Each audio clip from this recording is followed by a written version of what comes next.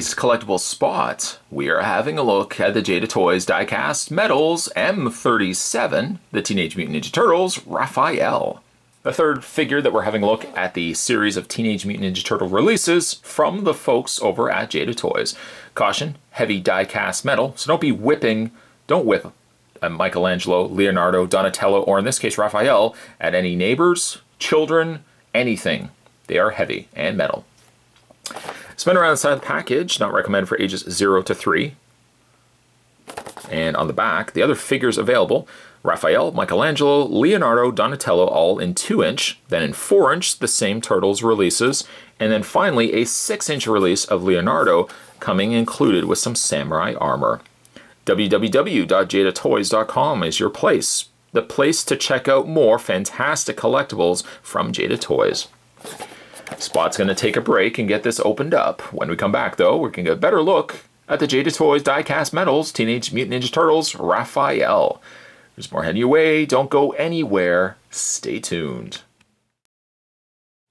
Alright, so let's get a better look at Raphael. Raphael is in the more classic-looking Ninja Turtle cartoon design. Of course, right down to the fact that he's got his R on his belt.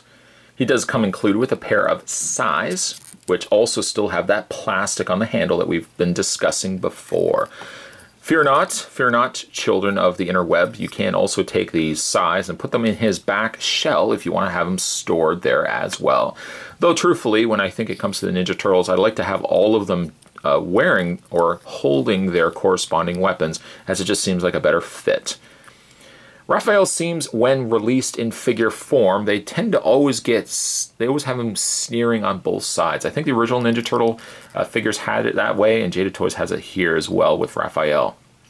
Coloring, again, is that very vibrant green, more of a lime green color, and very classic looking front shell, and almost a yellowish, soft yellow.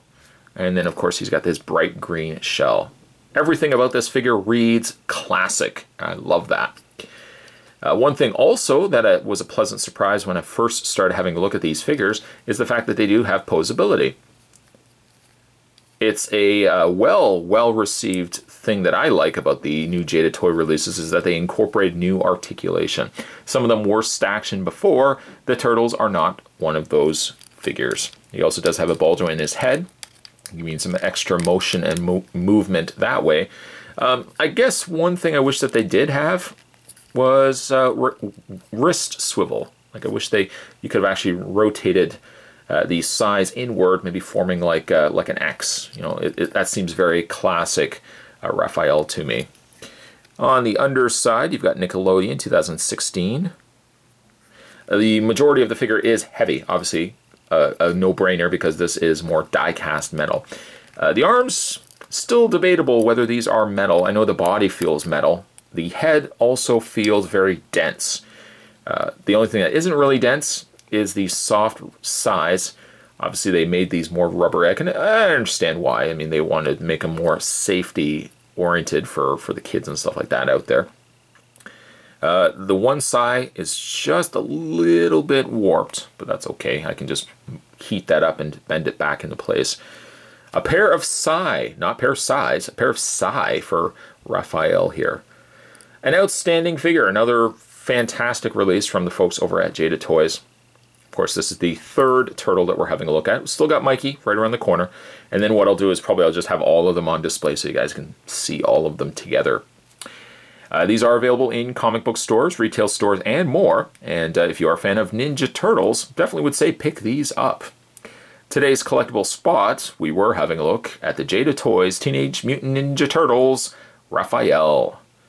Stay tuned, guys. Like I said, Spot's got the review of Mikey right around the corner, so stay tuned for that. As always, thanks for watching. See you next time.